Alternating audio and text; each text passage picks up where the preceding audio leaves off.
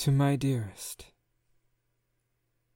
I understand that right now the little fear of the unknown that we all have is a deep rumbling in your ears, that your eyes are strained, trying to close, but stuck open to be sure to see all that is happening. And it is terrifying to see the world from this point of view. I wish I could reach towards you, to hold you and tell you everything will be okay. Yet we are stuck apart, and the only grasp I can make towards you is with this letter. Chaos has slithered its way around our ankles, and now has drawn to its full height above us, baring its fangs and grinning all the while. The sparks of hope, the flickers of kindness, all are being swallowed with delight by this creature. And what twisted enjoyment it gains from it.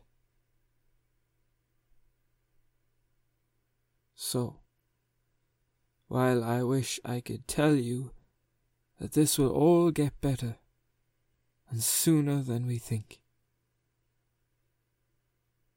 I am no oracle, nor do I wish to ever lie to you. I ask you to hold fast, to stay strong, to stay hopeful, to continue lighting your kind flames and reaching to others to take their share of the cinders. It is not one flame that will cease it, nor is it one great bonfire lit in a flash.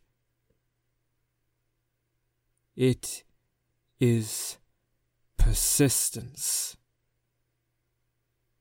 We must keep the fire fed. We must continue to bring tinder. We must never ease up.